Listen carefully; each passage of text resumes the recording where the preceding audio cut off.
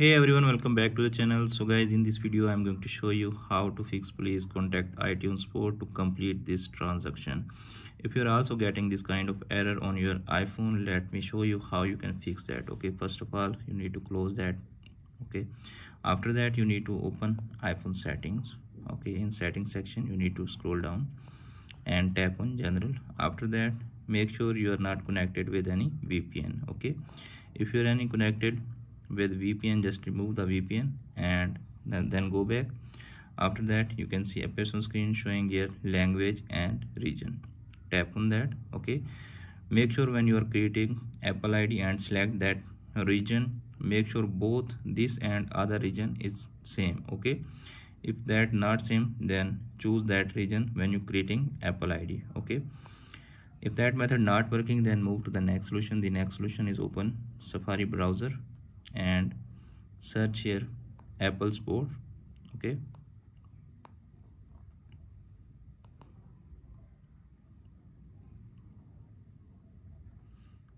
and wait for a few seconds. You can see a person screen Apple support showing here.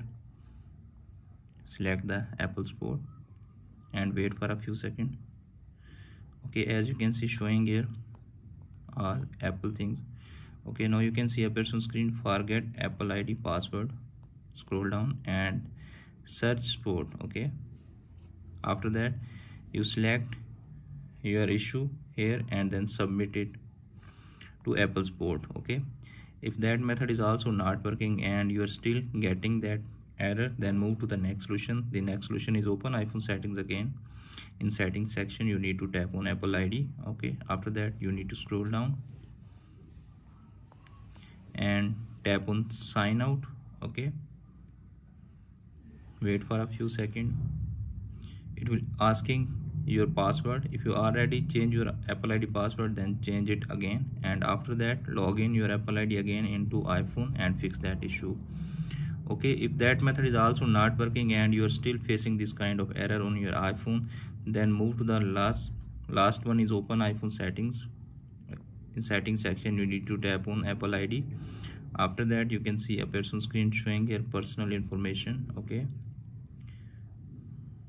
wait for a few seconds, it will take some time to load. After that make sure your name and date of birth is correct. If it's not correct, then make some correction on it and then try to again transaction. So friends, by do that simple 2 to 3 step and applying it on your iPhone, you can easily fix that error.